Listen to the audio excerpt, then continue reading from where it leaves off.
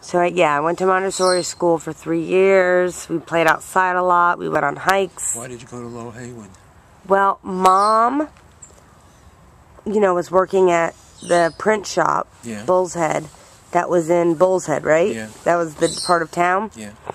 And she had started just sort of helping Harriet, because that was her best friend. Yeah. And then when I started going to school, she stuck around longer and ended up working there forever. Yeah. And so one of the clients was, I think, the principal. I don't remember her name. Our assistant principal of the school.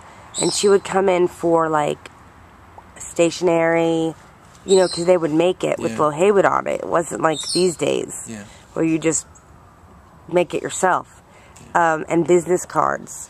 And so my mom said to her one day, "Oh, I wish I could send my daughter to a school like that." And so she encouraged her to apply for financial aid.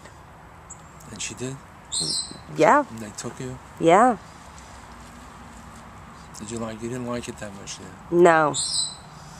But Mom liked the idea of you going there. It was a good school. It really was a good school. Yeah, it was a good school.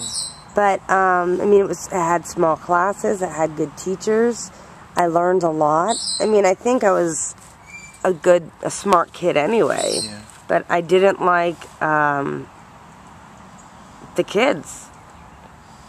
They came from a very different demographic than I did. Upper class, very upper class? Yeah, to say the least.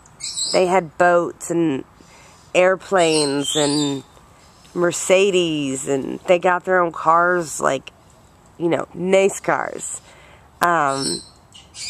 They lived in huge houses in Stamford, and they were very spoiled. People think because I'm an only child I was spoiled. You weren't spoiled? No, maybe I was spoiled with love, but not things. No one, I was sort of not on my own. So dramatic. But I had to be resilient, Mom was scared of the parents at Low Haywood.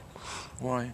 Because they were like rich and bougie, and she was just like this ordinary, very middle class girl. Like she didn't feel like an adult. Yeah. And they intimidated her without doing anything intimidating. And I don't think I was... So she stood down, sort of? Yeah. She was not involved in my schooling at all. And I started getting in trouble probably in like 6th grade. What did you do?